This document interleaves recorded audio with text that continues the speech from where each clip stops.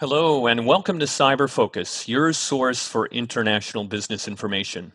My name is Tim Smith, and our guest today is Fabia Tetteroo-Bueno.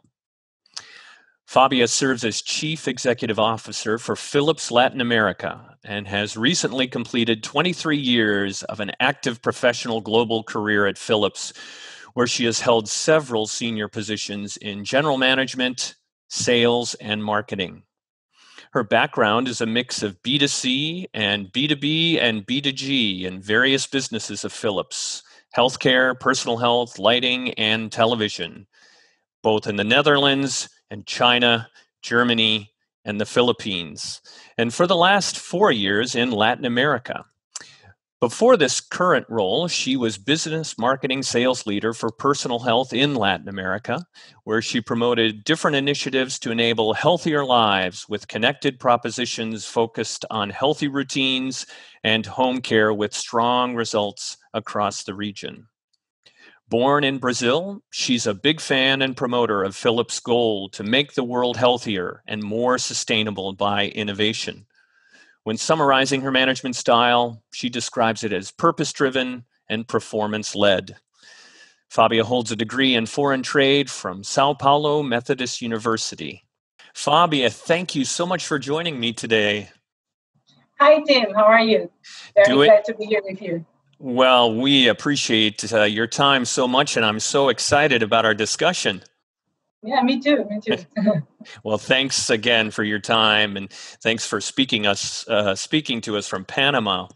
So let's start with you. Tell us a little more about yourself. And, it appears from your background that the majority of your career has been involved in international business. And so you have to tell us, too, what prompted you to pursue a global career. Yeah, I'm Brazilian, and 27 years ago, when I decided to go to university, I had many ideas, but my dream was to see the world. So I decided to study international businesses back then. And then after 4 years of university, in the fifth year, we had to go to traineeship programs, and I had the lucky to join Philips back then, 23 years ago, long ago in Brazil. Great. And it was because Philips is a company that really gives you opportunities to see the world and grow and develop. So in these 23 years, I've been living in 6 countries: Brazil, Germany, the Netherlands, China, Philippines, and now Panama, 6 countries. Wonderful. So, in different roles. So I grew into international marketing, and in the last 12 years, general management. So I've been growing the company with the company around the world. So and let's say that I'm realizing my dream from when I was in my early 20s. That's fantastic. We all want to have our dreams realized, right? Yeah. Well, I had read that Philip speaks of believing there's always a way to make life better. How is COVID-19 impacting your company's ability to do business in Latin America? And what are you learning from this ongoing global pandemic? Well, our mission is really to improve people's lives. So we basically say we are an innovation company, and improve people's lives is in our DNA. So we started has a very big conglomerate with lighting, and then we went to electronics, and then we went to healthcare. In the past 100 years, these were the main businesses that we had. But in the last 15, we have more and more going into health.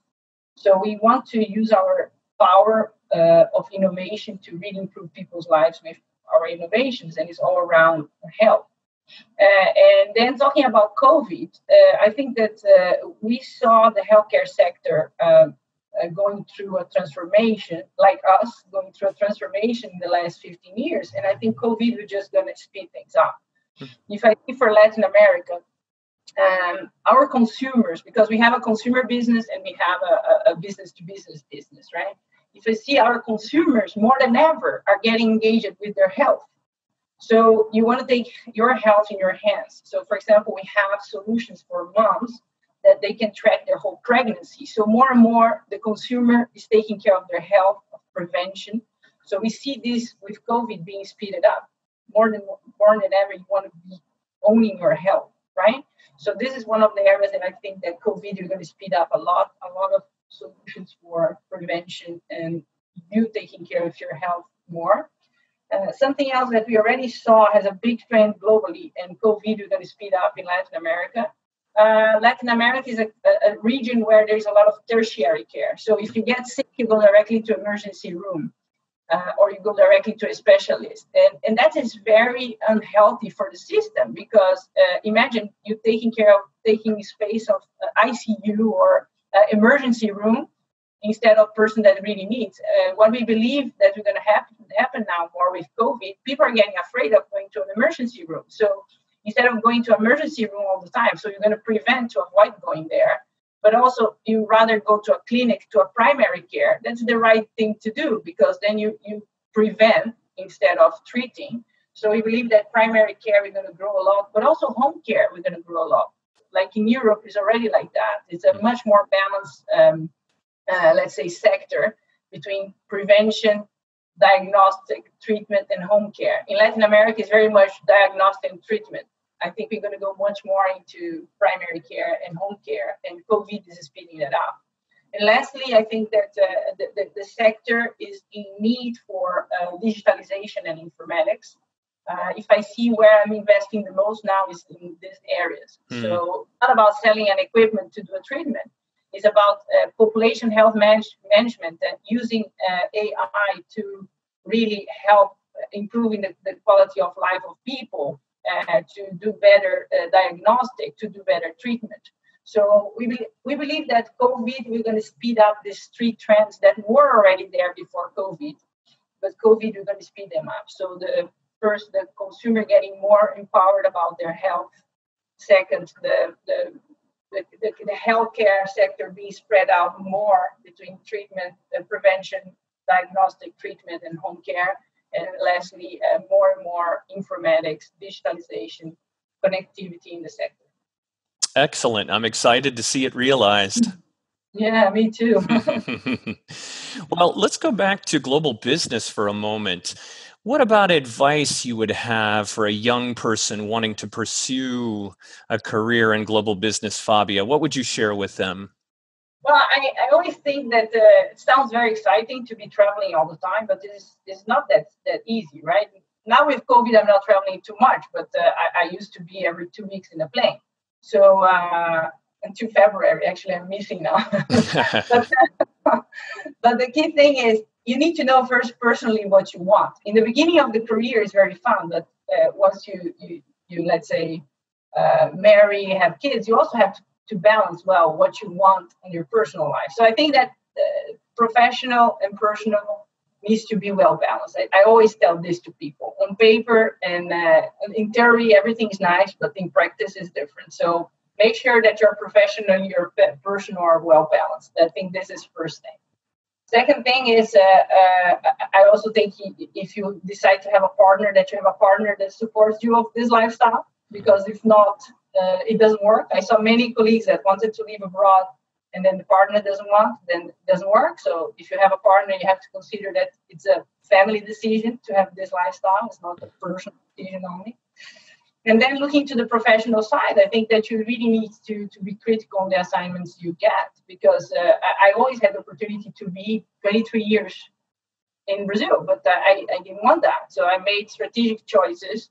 I could have left Philips and go do other things in Brazil, but I decided, no, I prefer to have an international career instead. So you need to be critical on the choices you make. Mainly in the beginning of your career, it's easy to go with the flow. I think that you need to be critical on the choices that lead you to your dream. And the last is be flexible. Career and job titles change all the time.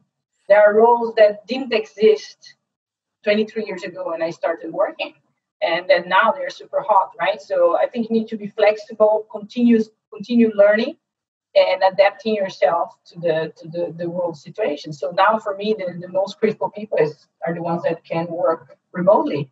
So most probably my international career from now on, we're not going to be traveling all the time to visit countries, but to work whatever I want. I don't know, Costa Rica on the beach, because I can work remotely and travel instead for fun. So you need to be flexible and continue with a mindset of learning forever. You need to keep learning all the time. Great advice. Thank you, Fabia, so much. So congratulations on being named CEO of Latin America for Philips. I believe it was in March that you assumed the new role. Thank you. So I wanted to ask if you perceive an increasing number of women serving in executive roles. Yes, I think there are more and more, and I think companies worldwide are investing more in diversity. I see a lot of startups and new business with women also in the leadership. So I think we are getting more and more our space. I think still there's a lot to be done, a lot to go, mainly Latin America, because the women in Latin America, I see my team, they are very much pressured for the family life, out of balance with the work life. So I live it in Asia and I live it in Europe. And what you see, for example, in the Netherlands or in China or even in the Philippines is that either both take care of the house and both work, or both work and have support at home.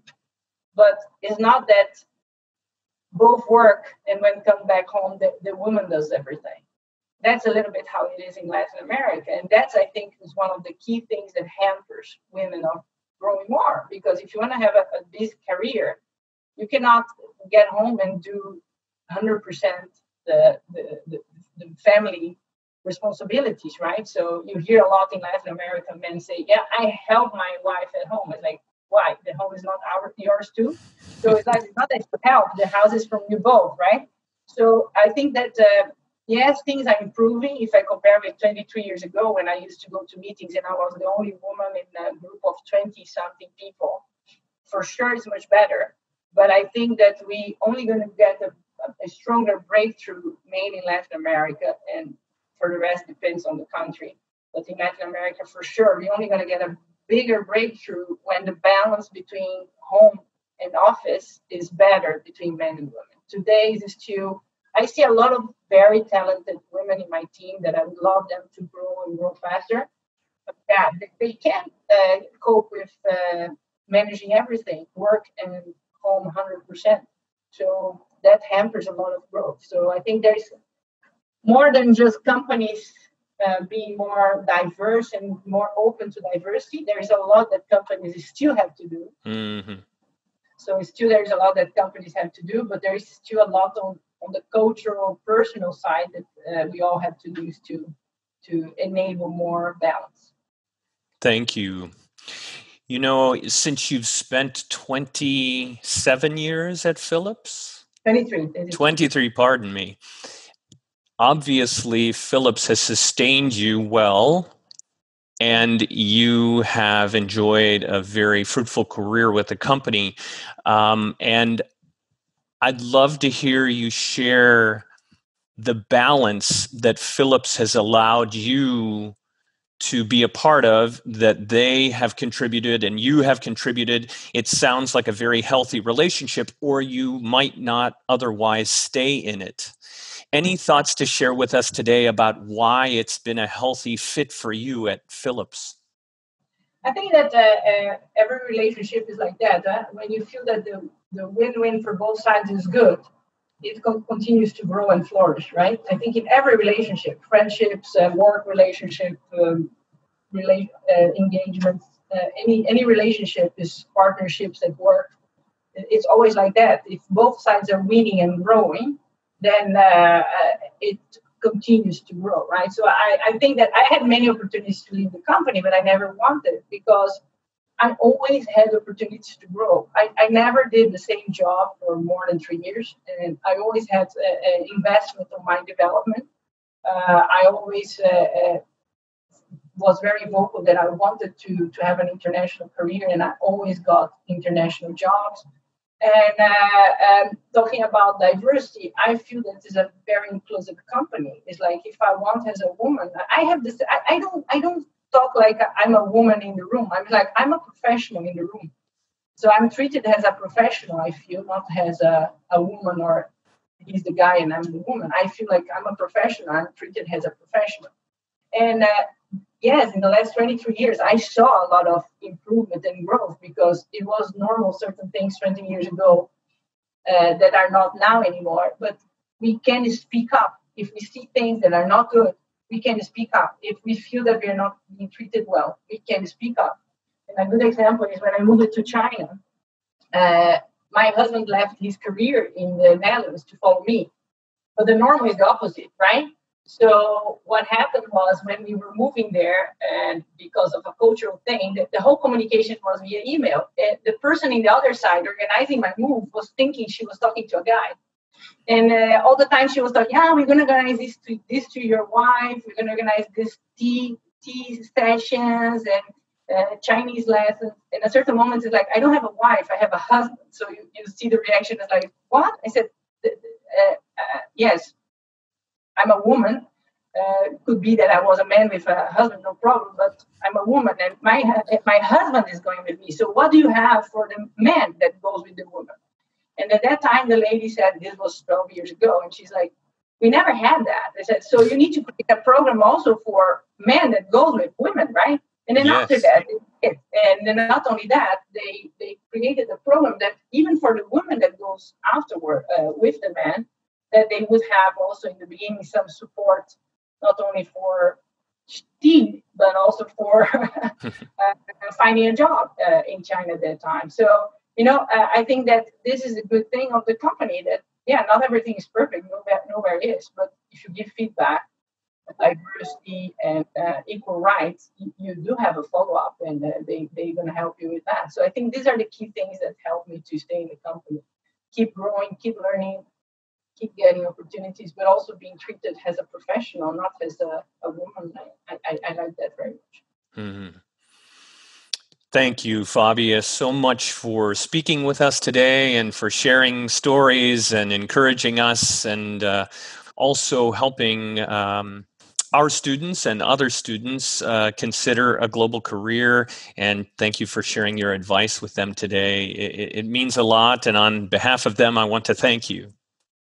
Well, thank you so much also for inviting me. I think that it is the job of every leader to prepare the next generation. So every time I get invited for this kind of discussions, I really want to join. I really want to participate because we all have to prepare the workforce of the future, and be it in a corporation like ours or be in their own businesses. We need to keep the machine healthy and running with people that are happy doing what they do. And I think it's very critical that we as leaders support this process of developing new talents for the future. So it's not only for companies critical, but it's a contribution to society. So I think that I had a lot of this support when I was young in my career, and I really like to keep doing that for the generations that come after me. So it's a pleasure. Guys can invite me all the time, and I really appreciate. And I wish you all that are watching this a lot of success in your personal and professional lives moving forward. Thank you, Fabia, and we will call on you again. Be safe and be well. My best to you and your family. Yeah, you guys also be safe and take care, you all. Okay. Bye-bye. Bye-bye. Ciao. That's all the time we have for this edition of CIBER Focus. Thank you for tuning in. If you have any suggestions for future topics, please let us know at CIBER, that's CIBER, @indiana.edu.